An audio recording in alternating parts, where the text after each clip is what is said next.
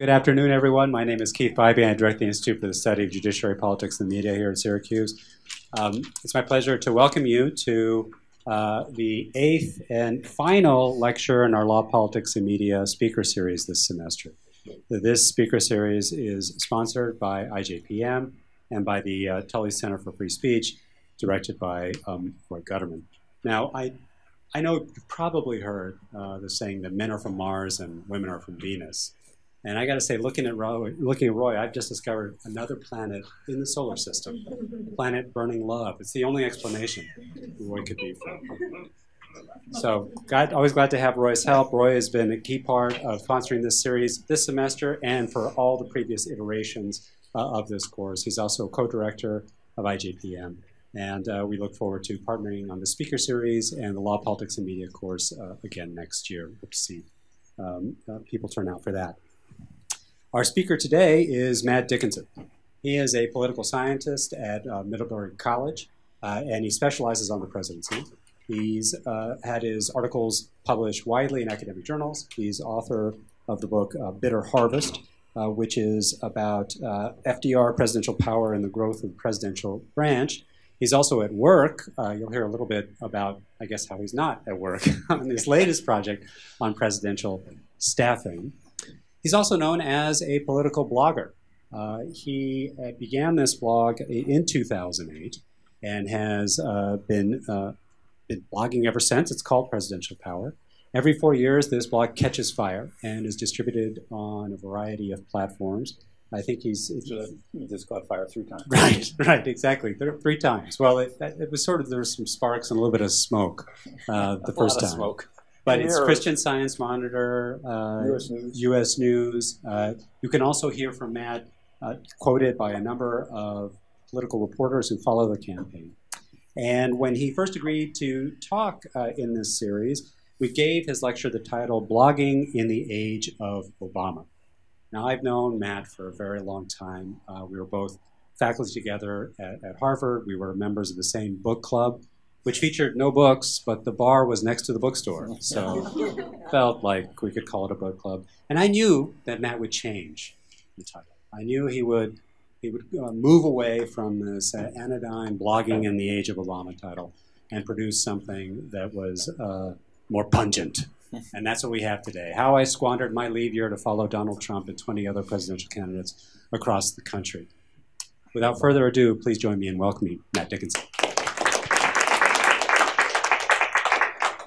Thank you, Keith, for that eloquent introduction. It reminded me of those evenings reading those great books. They went down smooth. And thank you, Roy, for putting up with him, because I had 8 years of it. He was my hallmate, and boy, I know what you're going through. And thank all of you for showing up here. And apparently, they saved the best speaker for last in this series. It's good to be back to Syracuse. Keith was nice enough to invite me out on a sort of a home and away series. I bring him out to Middlebury. He comes out here. I come out here. So I guess it's my turn. And as Keith noted, I originally thought I would talk about my blog. My blog actually started about the same time I gave my first talk here back in 2008. It grew out of a series of emails I was sending my students during the 2008 campaign, basically reacting to media coverage, which was abysmal. Presidential elections has gotten better since a lot of the data-driven journalism has taken hold.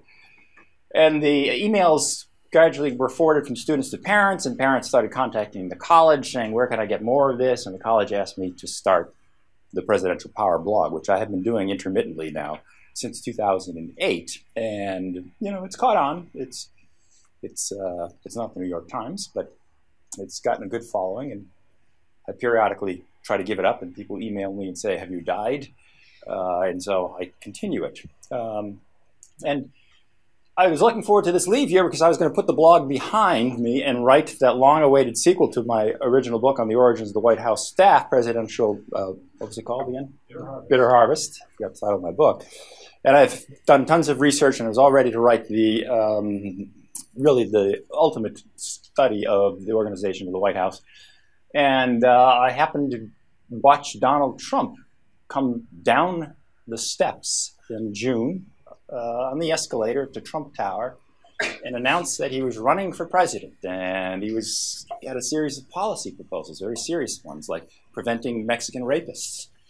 They're not all rapists, but some of them are, from coming into the country illegally. He was going to build a huge wall, and so on. And I just thought this was the greatest thing. And so I wrote this blog.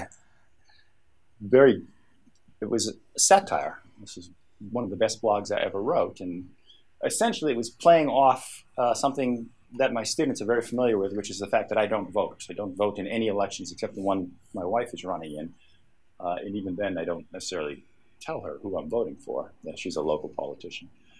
But without taking you through this entire blog, I just basically listed all his policy positions and say these are brilliant, and I have no doubt that he is going to build a wall and he's going to restore our trade, and yada, yada, yada. And I finished with, the catch line.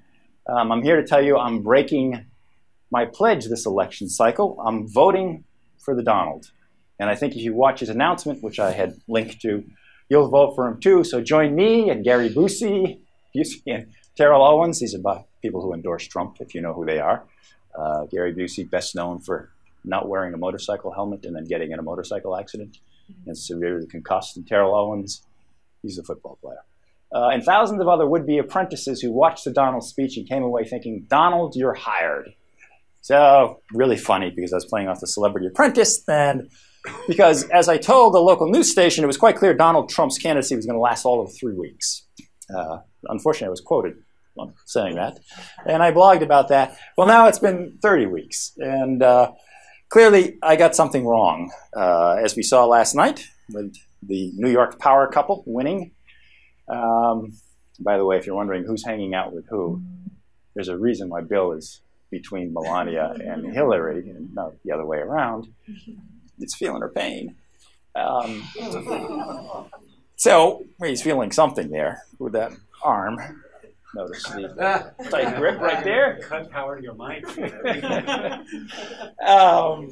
So my wife is saying, move on, move on. Oh, you want to see that? Okay. The people are speaking. Yeah. They want to look. Let's. No, we'll take care of it here. It's the room lights. Oh, it's the room lights you want. Yeah. Okay, sorry about this. Oh, you got to see these. I worked hard for a lot of these. As you can see, I've learned to use my smartphone to take pictures. Which wife? Which wife? That's my first one. No. That's the only one I was planning on having, by the way. Oh, that's his third. That's Melania. That's the current One. What? Yes, current wife Melania. Third and current. Third and current, yes. She's actually very accomplished. We don't want to talk about wives right now. And periodically I like to sprinkle these things in there. American Gothic horror. So this got me thinking, obviously I was wrong. I underestimated Trump. But it's no consolation that practically every other political scientist underestimated him too, as did most journalists. The question was why? How can I portray myself as an expert blogger, specialist on American presidency, an expert on presidential elections if I couldn't foresee Trump winning the nomination, which he is poised to do, as you well know. And so rather than write my book, I have squandered my leave, and it's not over yet, basically going to candidate rallies. As you can see, I've managed to collect a lot of swag. It's one of the good things. I'm very proud of my Jim Gilmore right there. I got a Jim Gilmore brochure. I got that at a rally that Jim Gilmore did not show up to, which explains a lot about his presidential candidacy. It was a Jim Gilmore rally. I went to see him. He never showed up. #1 fan. This is my table, my presidential election table, and that's my presidential T-shirt. It wasn't that big when I started out, but after all the paraphernalia got on it. And of course, that's my latest edition. $25, the latest Trump rally on Friday in Plattsburgh, made in China. The Make America Great cap, made in China.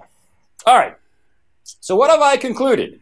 Since I predicted Trump's demise, he's won, make that 20 of 39 contest, tied for the lead in 3 others. He's won about 8.1 million votes. That's about 2 million more than Ted Cruz. Those figures have gone up since yesterday. He leads the delegate race 756 to 559. And again, that has gone up as of yesterday. He won, what, 89, 90 delegates, something like that. I've been on the road, so I haven't seen what Wolf's latest totals were. All right, so what went wrong? How do we explain Trump? What is this Trump phenomenon? I set out in search for America, or America's lost greatness, to see what I could find, the secret of Trump's success. And my presidential odyssey has taken me from Vermont to New Hampshire. That's not too much of a trip. But then I went to South Carolina, Florida, back up to New York. I'm hoping to get to Connecticut and Pennsylvania, and I'm working on media credentials to go to the Republican National Convention in Cleveland. Since June, I've written 86 blog posts. Whoops. 86 blog posts, averaging about 1,000 words each. And I didn't write a single word for my lead project. Not a single word. So I've really squandered a year's worth of leave. But it's for a good cause. I've come to places like Syracuse and explained Donald Trump. And then a few beers later, this was from one of my hotel refrigerators. Here's what I found. That's what I lived on the trail, by the way. It's cheap, but it's filling. And it tastes great. It's less filling. All right. So quickly, I went through a series of candidates. Here's John Kasich, who has promised to be the antidote to darkness. He is bringing light to the campaign. John Kasich. And, of course, that's why you can't see him, because he's in the light. But that's him in Vermont, where he finished a close second to Donald Trump when they split the delegates. Got to see him kissing babies. This baby was just sort of thrust in his hands. And the woman said, you know, give a benediction or something. So there he is. This was down in South Carolina, where I managed to do 4 rallies in one day. Ben Carson. This is South Carolina, one of Ben's youngest supporters. But at this point, he was on fumes, so he's basically registering anybody he could to vote for himself. Right? This was Ted Cruz. This was in South Carolina. Fairly big rally, but that was mostly because the Duck Commander. Those of you who watch Duck Dynasty? Yes? Duck Dynasty? Only one here.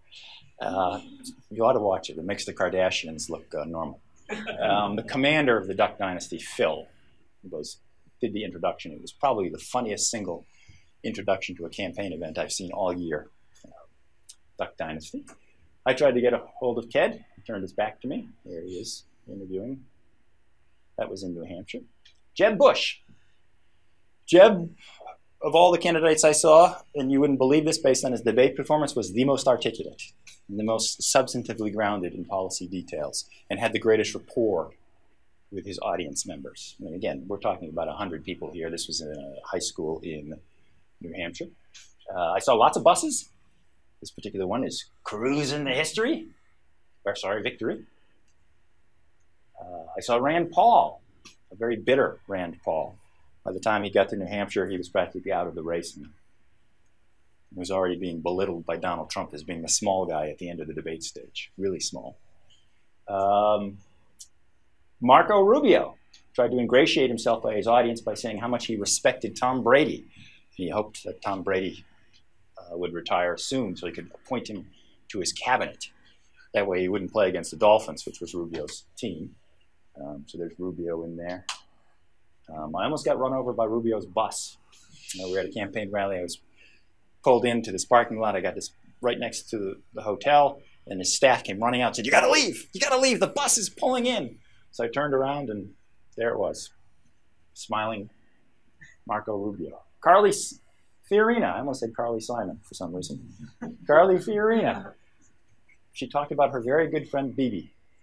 Pretty much that's about all she talked about, was her very good friend, Bibi. She had a lot of good friends, but Bibi was maybe her best friend.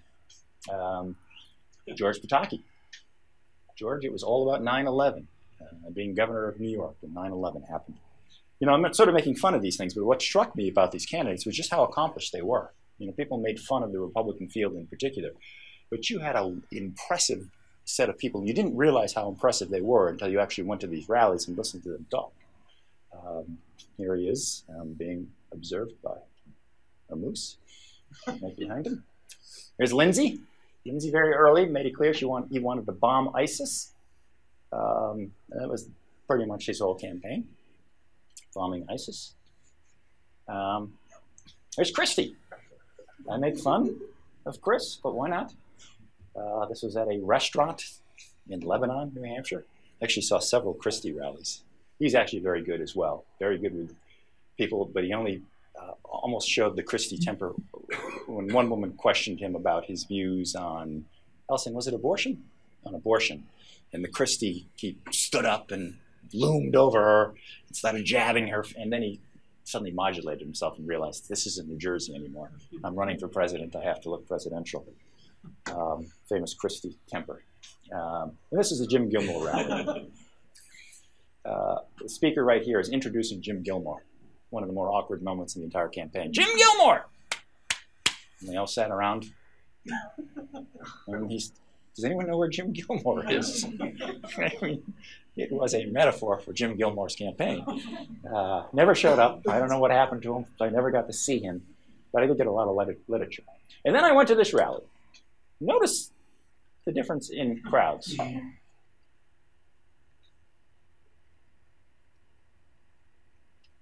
And then this rally. This is in New Hampshire. The first Trump of many Trump rallies I've been to. I got in the back. It was about 25 degrees out.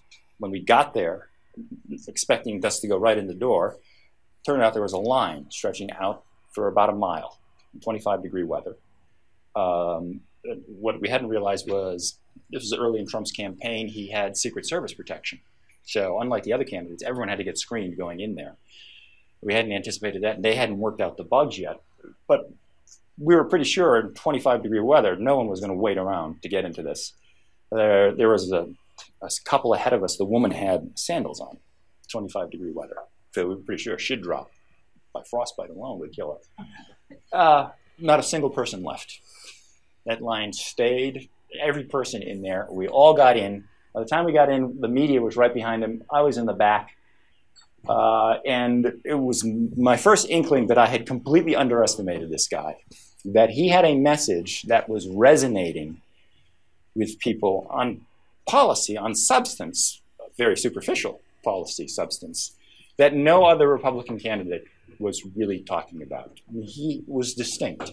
He was unique. And he was speaking to them in a unique way that you cannot fully appreciate relying on sound bites, particularly sound bites that are presented on cable television, which focus on the most incendiary, controversial statements and sort of siphon out what's really substantively meaningful to his audience. And I'll talk about that in just a moment. But it was an eye-opener. I suddenly realized this guy had staying power. He wasn't just a celebrity, although that celebrity aspect of him was a very big part of his initial support. And of course, the cross-section here, his audiences tend to be they're predominantly white. Of course, I was in New Hampshire, so that went a long way to explain that. But even South Carolina, although he had more African-American down there, it was still predominantly white, predominantly downscale, as much as you can see downscale from appearances without generalizing and stereotyping. But that's not all it was. I mean, there was a huge cross-section of people, and I'll show you some data on this in just a moment. What struck me about this was he actually took questions. I couldn't believe this. And there was a man right next to me. So we're sitting in the very back, the media just behind us. And he says, any questions? And the guy next to me says, yeah, if you're elected, who are you going to fire? And the crowd roared. Thought that was the funniest thing because, of course, that's what he does in Celebrity Apprentice. He fires people. But then the guy said it again, even when he wasn't asked. And then he'd repeat it again and again. And every 10 minutes he'd pop up and say, who are you going to fire? It wore thin in a hurry. All right, so how do we explain Trump? Well, the conventional wisdom, I think that you still hear, particularly on MSNBC and more liberal-oriented stations there, Trump's support are among the poorly educated, the misogynistic, racist, xenophobic, authoritarians, right? Of course, some people think those are Republican voters in general, but particularly Trump voters. And I, frankly, growing up there in my liberal haven of Vermont and seeing what I know about him basically on snippets of coverage on cable, I thought this was probably not far from the truth. But I have now changed my tune.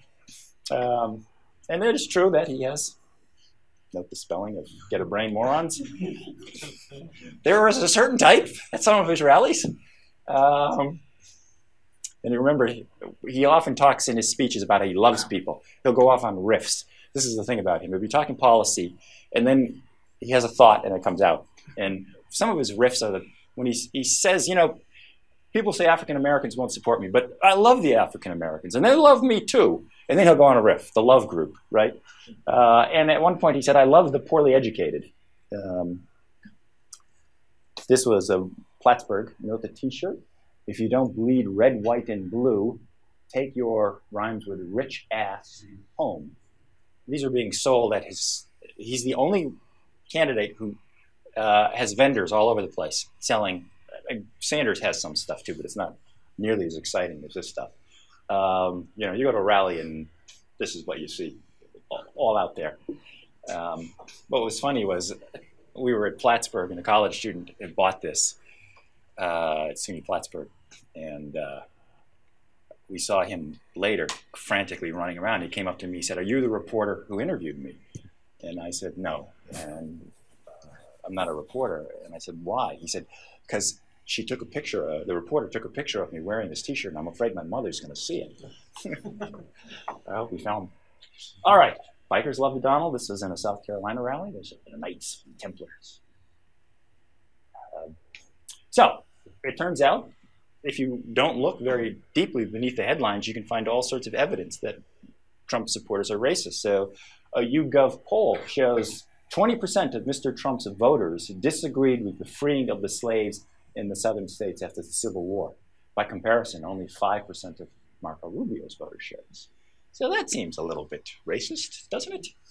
20% of his supporters think, slavery was okay, right? This is the type of thing that gets bandied about. And you can even do some pseudo-statistical stuff. Here's the percent of blacks in counties and the percentage of whites voting for Trump. And you can see there's a strong correlation. The more blacks there are in county, the stronger white support for Trump. Again, you don't have to read too far between the lines to suggest that's kind of racist. If you measure, as political scientists do, I often go, when I give this speech, I often ask, people say, are Trump supporters racist? And I say, I don't know, let's ask. How many are Trump supporters? And the hands go up, and then I say, how many are racist? Raise your hand if you're racist. So let me try this. Raise your hand if you're a racist. Raise your hand. Now, what's interesting, I have been doing this for 8 years, giving these talks. One person in that time has raised their hand and said she was a racist. And I didn't follow up on exactly how she was a racist. So you get the point here. You have to infer racism based on questions. Political scientists have drawn up some questions. These are the ones we use. And again, it's pretty straightforward. And from this, we construct an index, and that's a racial resentment index. And it turns out Trump supporters rank pretty high on the racial resentment index here, right? So here's your probability that you would prefer Trump, and here's where you are on the racial resentment scale. Contrast to Marco Rubio, where the relationship runs differently, right? This is from 2016 American National Election Pilot Study.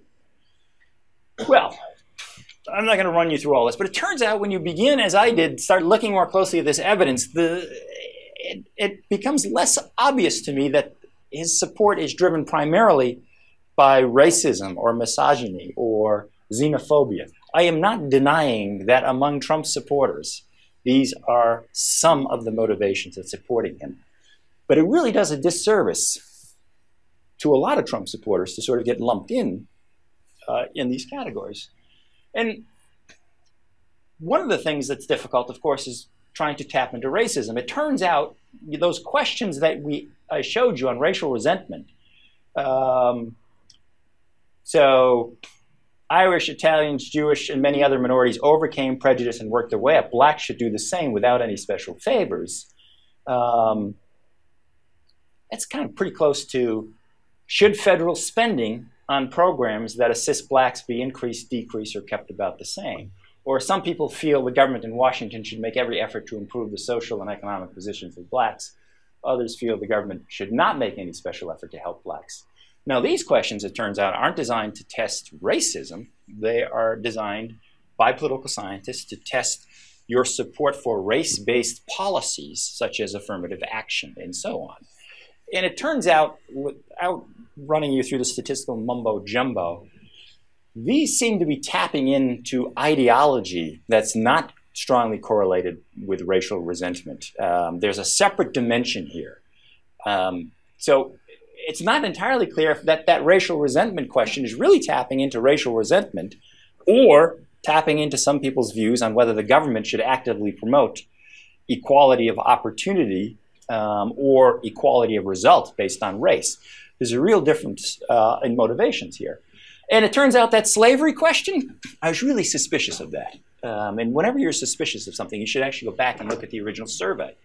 Turns out that YouGov's survey preceded the question by asking whether you approved of Barack Obama's use of executive orders as a way to bypass Congress. In fact, there was a couple of them asking about the use of executive orders as a way of making policy.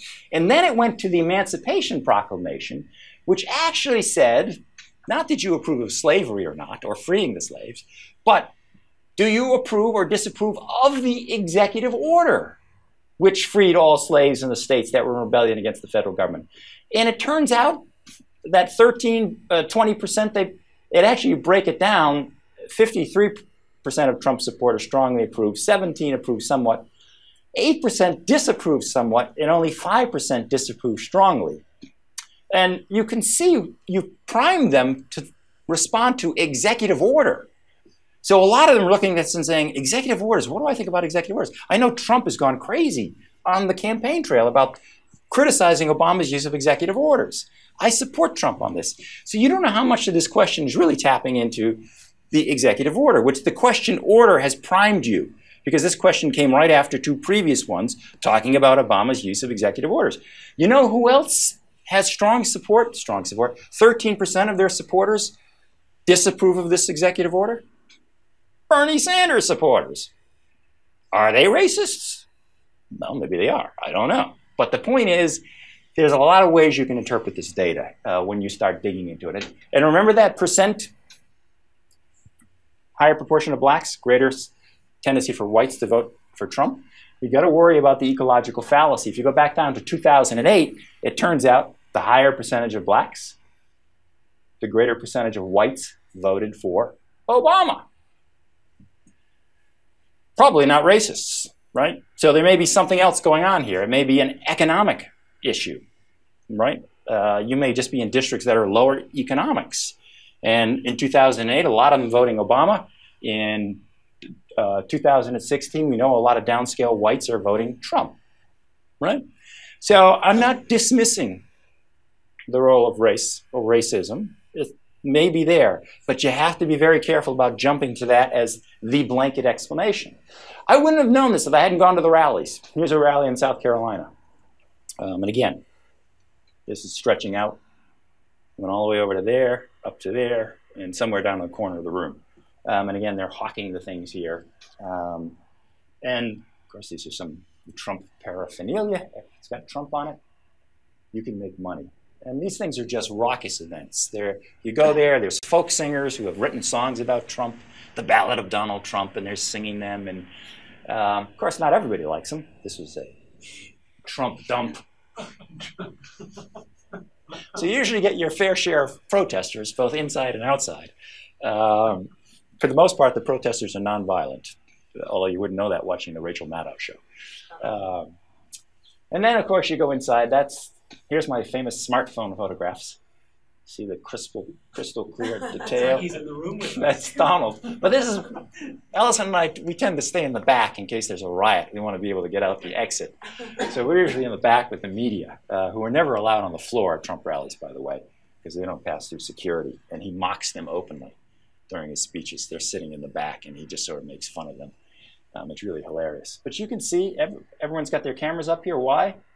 Because a protest had just broken out here. And whenever there's a protester, Trump has a standard line, which he says to the media, oh, this is great. Because every time I get home to my speech, I ask Melania, I say, Melania, did you see the huge crowd I had? And she says, no, Donald. All they do is focus on you. And he says, Now when there's a protest, I tell the cameras to show the protesters so they can see how big my crowd is. Right? He says this during every demonstration. And my picture-taking skills getting better. This one was in Plattsburgh, I believe. This one was in South Carolina. Plattsburgh, this recent one. Again, you can see the T-shirts. You know, every once in a while, he'll see somebody in the crowd. He has a wonderful crowd. He loves these people, and they love him.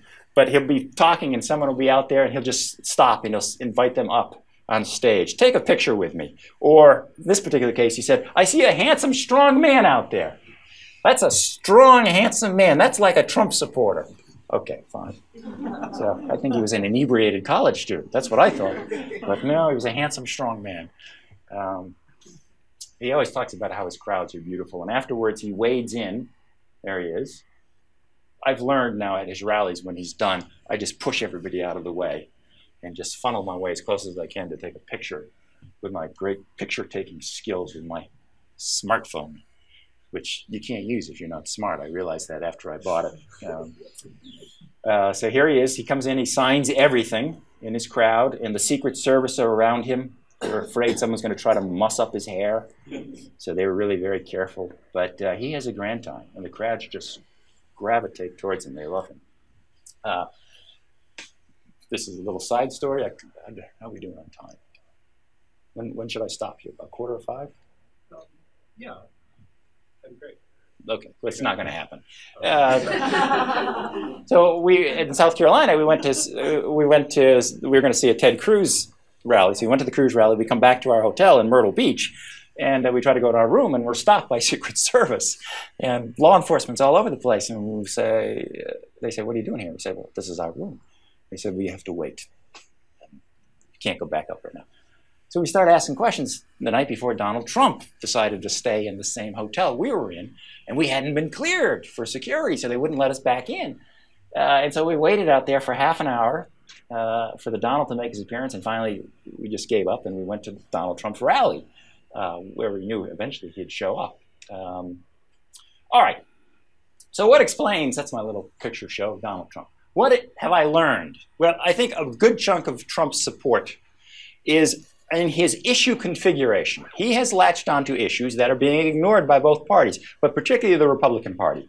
And the best I can describe it is as a combination of economic populism. So when he talks about his policy positions, you look at the crowd to see how they're responding. Now, he talks in stream of consciousness, level of superficiality that, you know, at first you just find irritating.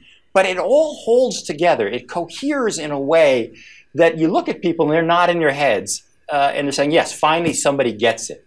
He's talking about the issues that are important to us. So he's not a typical Republican. You know, immigration for him is as much a national security issue as it is an economic issue.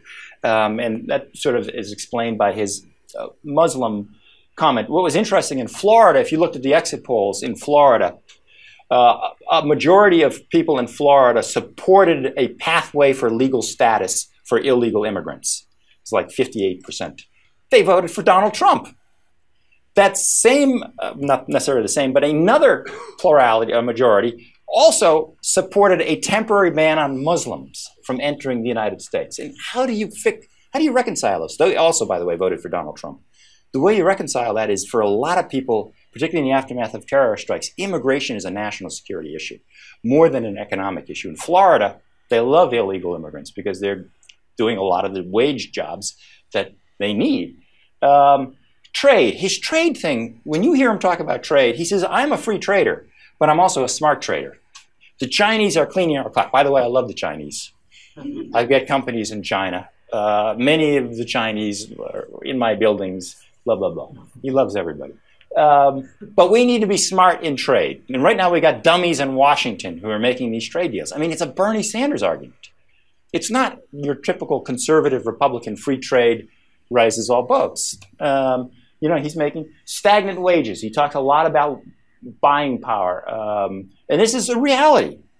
Despite the growth in employment, you have not seen a growth in disposable income. It's been stagnant, particularly for lower and sort of slightly lower and middle class Americans of a particular type. He's talking to them in these rallies And he doesn't talk down to them. When I went to these other rallies, every other candidate talked about, even Jeb Bush, talked about their humble beginnings.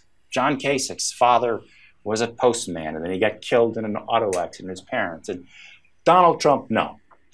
He says, I'm rich. I'm really rich. I'm so rich, you wouldn't believe how rich I am.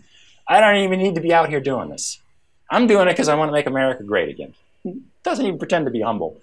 And they eat this up. The audience listens to this. So here's your intention to vote for Trump. A Rand American Life panel. Oops.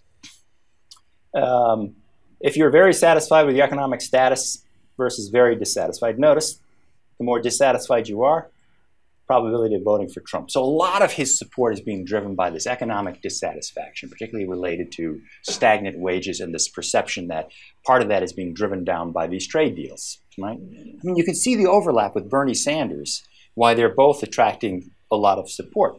Sanders' solutions go in a different direction, of course. I talked about his audience. It's downscale, but I had a research assistant look at all the exit polls and see what his average support was among various demographic groups, in this case gender, and how many times he won that demographic group. That is, he finished with a plurality or a majority support among that group in any particular nominating contest. Now look at this. We think of him as being misogynistic. And it is true that his support among men, he wins on average 41%. This is going to every contest, back to Iowa. So obviously his percentages are going up as the number of candidates are dropping out. But you get the sense here. Women, he does slightly worse. But look at this. In 65%, now this is among the Republican races, 65% of the Republican contests, women vote for him more than any other candidate. He beats all other Republicans among women, 65% of the time.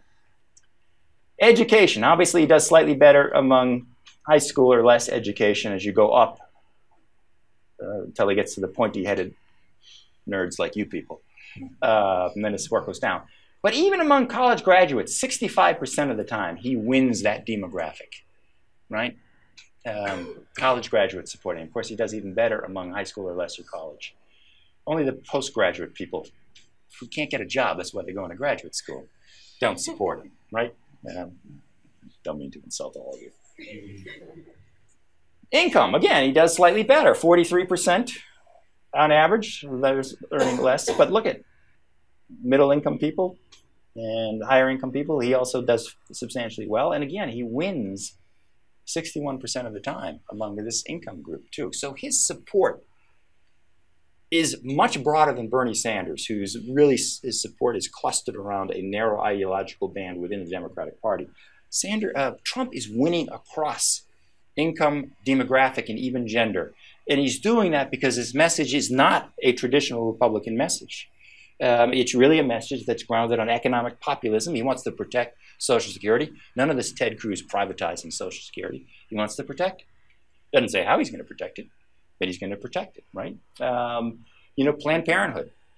None of this, let's get rid of Planned Parenthood entirely. He likes that part of Planned Parenthood that supports contraceptives, right? The abortion thing, you can tell his heart's not in the abortion thing. He sort of adopted that stringent abortion position, which is a reversal of his previous one, because he figured he's got to do that in the Republican Party primary. So he's not a social conservative, which is why the social conservatives aren't voting for him, right? He doesn't do that well among evangelicals. He's really a non-traditional Republican candidate who's done very well in cutting across existing partisan lines. We sometimes talk about candidates in terms of their personal qualities. And so again, we have a questionnaire as political scientists and where we talk to them about whether your candidate can be characterized as emphasizing liberty, sort of a Rand Paul, loyalty, authority, sanctity. These are the social conservatives. Proportionality, so what you get out of the system should be equivalent to what you put in. Or care and empathy, right?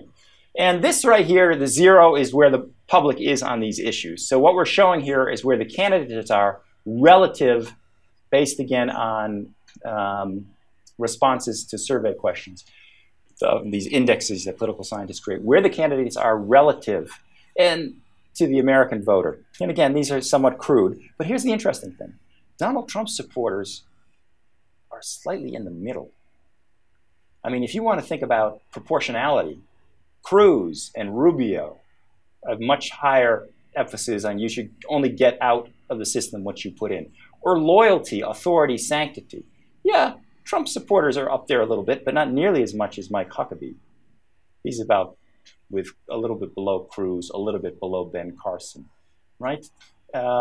Liberty, his supporters aren't huge libertarians compared, again, to Rand Paul or to Ted Cruz, right? Who's he closest to? Jeb Bush. Jeb Bush's supporters are really about as mainstream as can be. And then there's Donald Trump's, right? So you have this view of him as his followers are all wearing brown shirts and going around, as one person said when I bought the Make America Great hat, where is your armband? Why didn't you purchase that? But it turns out they're really not. They're not like that. At least not to the way, so according to the researchers who wrote this piece, one surprise in our data was that Trump supporters were not extreme on any of the foundations. This means that Trump supporters are more centrist than is commonly realized. Consequently, Trump's prospects in the general election, here you can gasp, may be better than many pundits have thought. And I am reluctantly coming to that conclusion. All right, a couple other quick things and then I'll stop. Why is Trump doing so well? The other thing is free media. Media industry, particularly traditional media outlets, are shedding money and readers arm over fist. Arm over fist? Hand over fist. And arm over fist. That's how bad it is for them. And so when Trump came along, he's generating ratings bonanzas, and he didn't even have to pay for it. So this is average coverage on network TV in minutes. Here's Trump. Here's all the other candidates. I mean, he has gotten so good that he doesn't even have to appear on the Sunday talk shows. They just let him call up on the phone, and they interview him. I mean, this is unprecedented. They've become his lapdogs. You know, I used to have, this is Dana Bash. You go to the Trump rallies, and they're doing stand-up at the Trump rallies. It's the only rallies we see all the cable people at consistently, right? Because it's ratings, right? There's the poor media penned up in the back, not allowed to circulate among the real people. This is another Trump rally. And what does that do? Here's your vote share. That's this. Here's your favorability ratings. This is your share. Well, these are bad. This is your share of your news coverage. I guess that's supposed to be this vote share here. And then this is your favorability. And look at how they, this is for Trump, how they just basically go. It doesn't even matter if his news coverage is necessarily positive. His vote share just goes up. The more media coverage he gets, the more people are exposed, the more support he gets. He doesn't even pay for this. The media just gives him this free coverage. And of course, there's also this backlash to perceived political correctness. On the Middlebury campus, we've had a sombrero incident, which some stupid student, I take that back, one of my students, a very smart student, was going to a party wearing a sombrero, and a student of Mexican heritage asked what she was doing wearing a sombrero. And she said, well, I'm going to go get drunk and go to a Mexican-themed party. Naturally, the student was a little offended about this, the one of the Mexican heritage. And this sparked a campus dialogue on cultural appropriation and so on. And, you know, this fits in with the Halloween costume stuff that you've heard about at Yale. And these are sensitive issues and important issues that need to be discussed on campus. There was a recent Bowdoin sombrero controversy, and I just happened to ignore the story and read the comments. And these are the comments I got. Because the reality is, while and these are important and sensitive issues that need to be discussed on campus, a segment of the American public thinks colleges have just gone crazy. And the inmates are running the asylum on these issues, discussing some of these issues. And he feeds right into that. And this is what the comments say. This sort of silliness is part of what is behind Donald Trump. And this is why this country needs Donald Trump. Whether he gets elected in November or not, whether you agree with him on everything or not, we had better hope he keeps talking. And someone else follows behind him who does the same thing, and someone else after that.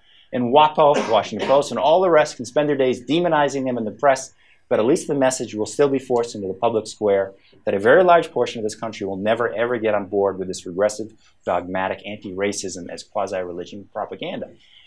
In his rallies, he says, I don't have time. People criticize my language. And Melania always says, Donald, why did you have to say that? Our country's problems are too big for political correctness. We don't have time. When I become president, I can be very presidential, he tells you. Then I'll worry about that when I'm president. Right now, we got to win the election. And people nod their head. They say, yeah, he's right. We've gone too far on political correctness. And the final thing, he has mastered social media. Anyone here on Trump's Twitter feed? Oh, you're missing out. Nobody is better at engaging an audience in 140 characters or less. How many here are on Twitter? You know what I'm talking about with Twitter? It's, the only reason I'm on it is because the college made me get on it to advertise my blog posts. So he will say something, and it fits him, because basically all his policy views can be encapsulated in 140 characters. And that's basically the level of depth that he gets to. So this is a medium, social media, that is made for him. And I just, captured a couple of them here. When he found out that ISIS fighters had infiltrated Europe, he tweets out, we'll show you that one in a moment. Just announced that as many as 5,000 ISIS fighters have infiltrated Europe. Also, many in U.S. I told you so. I alone can fix this problem. 11,409 people like it. It got retweeted 4,500 times. That's par for the course for a Trump thing. Look at this one. Now, this is when he gets in trouble. This is a retweet. He didn't actually do this. This is when a super PAC on Cruz's behalf published a picture of his wife, Melania, who had posed for GQ magazine, and fairly provocative. And Trump got really mad. And someone posted this, and he retweeted it with a picture is worth 1,000 words. And of course, this is juvenile. I mean, this guy's running for president. This is juvenile. Can you believe this? And of course, it got liked by 17,209 people. Juvenile or not, people are sending this around. Now, liking it doesn't mean they're voting for Trump, but it does mean he is dominating discourse. Whether it's on social media or traditional media, it's Donald Trump all the time, right? He's a master at this. All right, so why is the Donald winning? Correct blend of issues, economic populism and American first, I would say American security first foreign policy, maximum exposure through free media, strategic use of social media. As a non-politician who does not appear politically correct, he appeals to Republicans dissatisfied with status quo politics. And finally, as I know all too well, he took advantage of the fact that there were 16 other Republican candidates out there, and the party simply did not coalesce behind anyone quick enough to serve as a focal point, as an alternative. And he just picked them off one by one. Anyone who dared, beginning with Rand Paul, all the way up through Jeb, low energy Jeb, all the way up through Lion Ted, they all serially attacked him, and he just picked them off one by one until it was too late. Right now, you got poor Mitt Romney saying, "John Kasich, why don't you run in the Northeast? Ted Cruz, you run in the West and the South, and we'll block Donald Trump from winning the nomination." Well, Ted Cruz is saying, "That's a great strategy, but let me run as the alternative." And John Kasich saying, "That's a great strategy, but let me run as the alternative." Even with two candidates, they can't coordinate. And they have a person there, Mitt Romney, trying to do this, right? All right. So everybody talks about Donald Trump's high unfavorability ratings. He'll never get elected. There's only been, since 1984, one other candidate who is viewed as unfavorably as him. And wouldn't you have it? It's Hillary Clinton. So I'm not even sure that's going to hurt him in the general election, right? All right. Well, never mind this, never mind that, never mind that. So let me finish with this. What does Trump mean? Is this just Trump, or are we undergoing a more significant restructuring of the American political landscape? This is what I'm grappling with.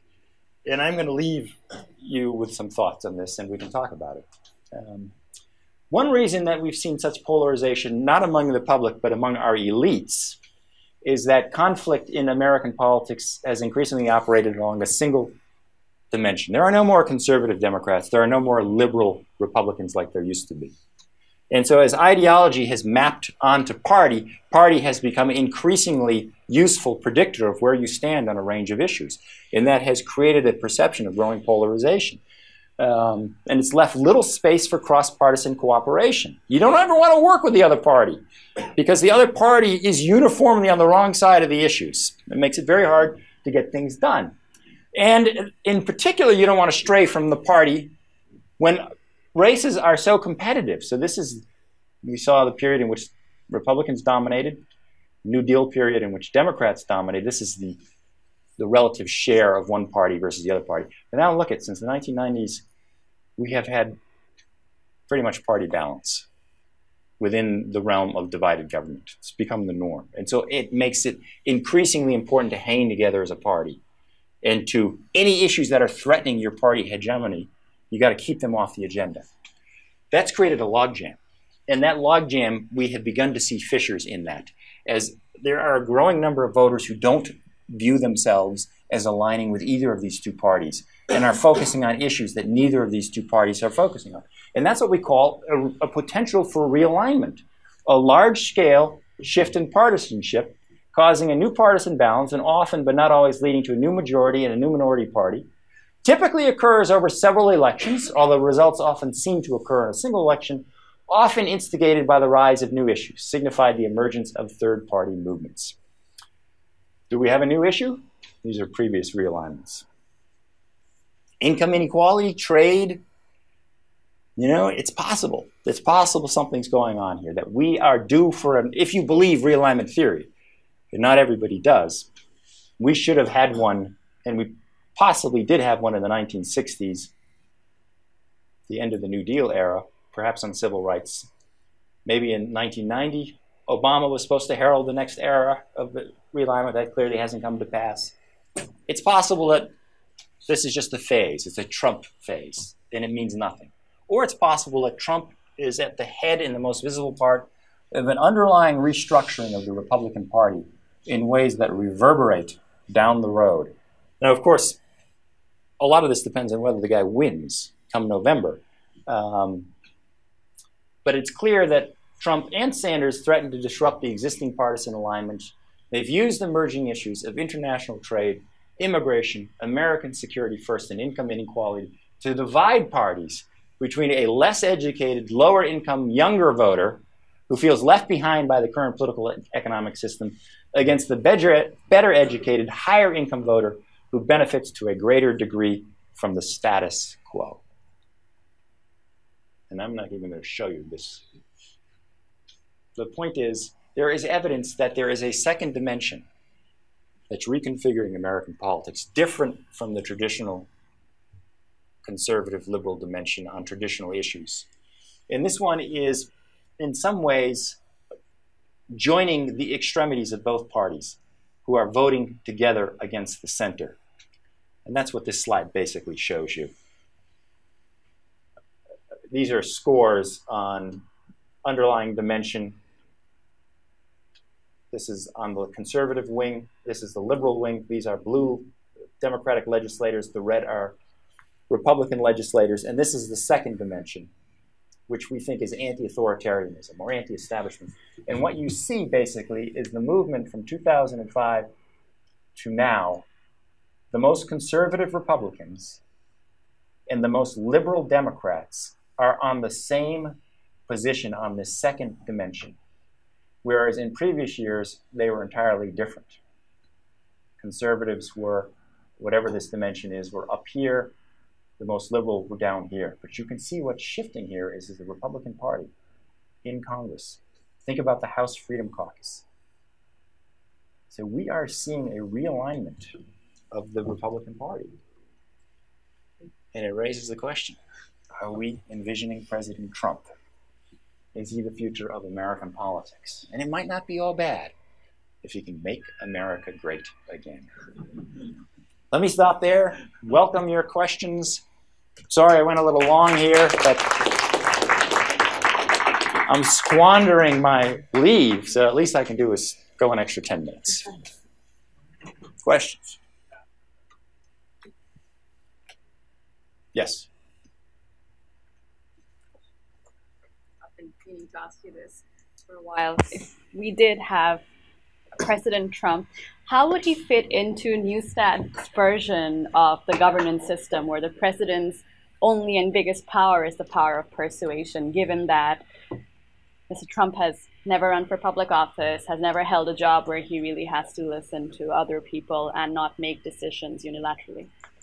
Great question. So, obviously, anybody who raises a question involving Neustadt automatically gets an A for the course. So let's give her an A, since he was my PhD advisor.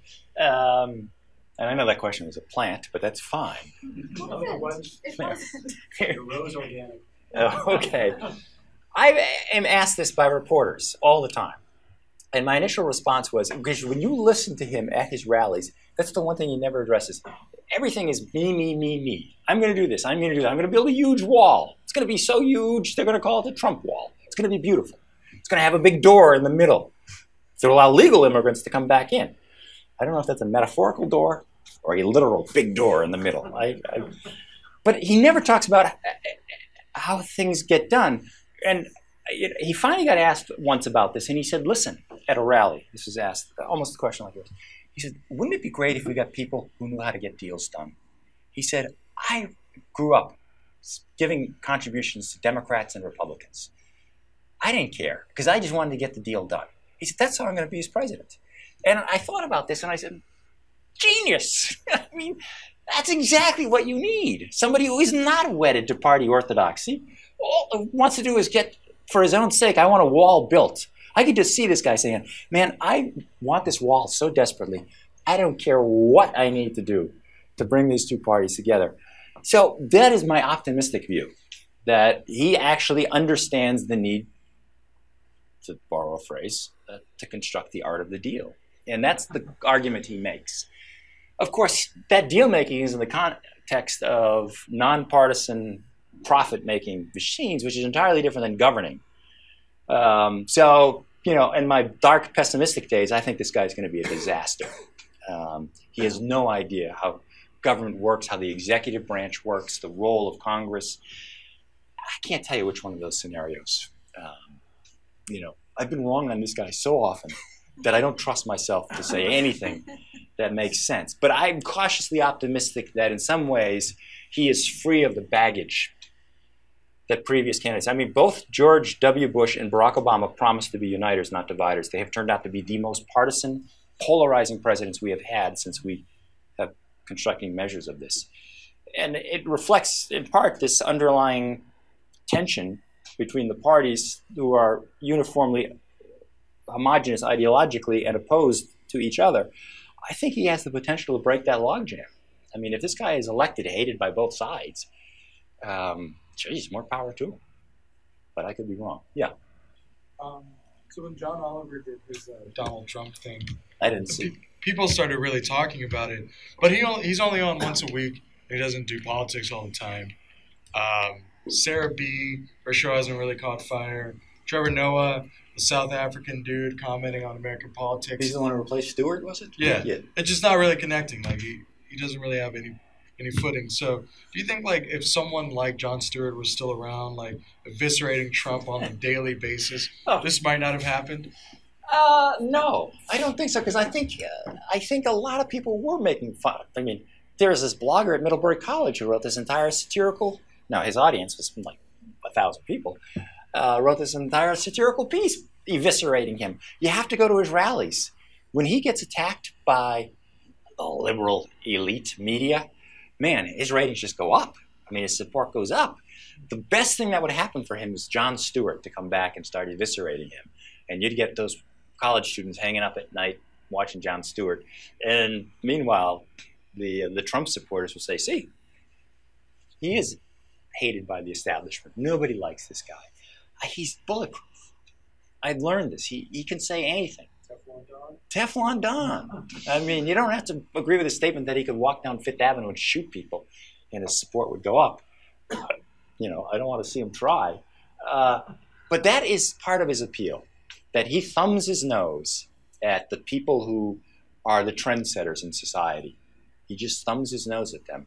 And you go to his rallies and they just love it. I asked people about this. At the Plattsburgh rally, this was a quintessential and my wife can vouch for this. So what I do is at these rallies, I go around and talk to people and ask them, why are you supporting Trump? 3 middle-aged women.